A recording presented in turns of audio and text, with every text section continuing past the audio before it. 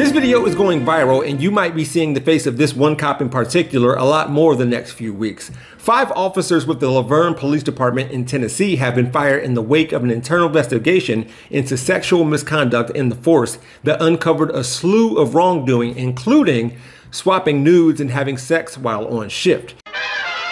3 other officers in the department were suspended after the conclusion of the investigation, with Laverne Mayor Jason Cole describing the allegations as unacceptable.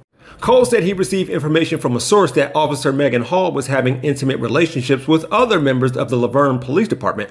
Those employees include Sergeant Lewis Powell, Officer Patrick Magliocco, Officer Larry Holliday, Detective Seneca Shields, and Officer Juan Lugo Perez, according to the report. According to Fox News, the scandal has left the Nashville suburb reeling, with the police chief vowing to rebuild trust with the community.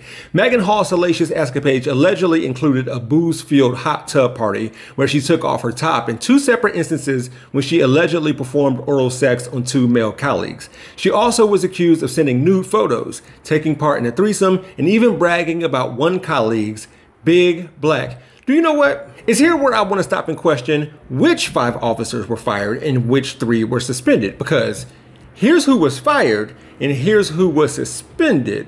Per the Daily Beast, Magliocco and Powell allegedly had relations with Hall, quote, while on duty and inside city-owned property. Shields told city officials Hall performed oral sex on him while they were on duty inside the police department gym before returning their desks to finish the workday. As usual, my black spider senses are tingling. The department is down nearly 12% of its officers following the scandal, according to Fox 17, and now employs a total of 60 sworn officers. We know what we're going to get from that precinct and from the Laverne Police Department. This isn't who we are. The actions of the few don't represent the many. One bad apple-bottom jeans doesn't spoil the boots with the fur. But from a social standpoint, Megan Hall has been and will be at the center of attention. And I get it. She was the one at the center of these officers' attention. But she wasn't the only married cop wanting to have threesomes, pretending to be in open relationships, having sex with coworkers, sending nudes, drinking while driving, having a girls gone wild party on a houseboat. I mean, guys gone wild is and should be a thing too.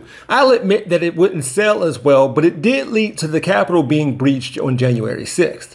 When women ride mechanical bulls, it's automatically seen as sexual. Many will disagree with me about the inherent misogyny involved in the coverage of all of this, and honestly, I'm guilty of it too. So how about we unite with this?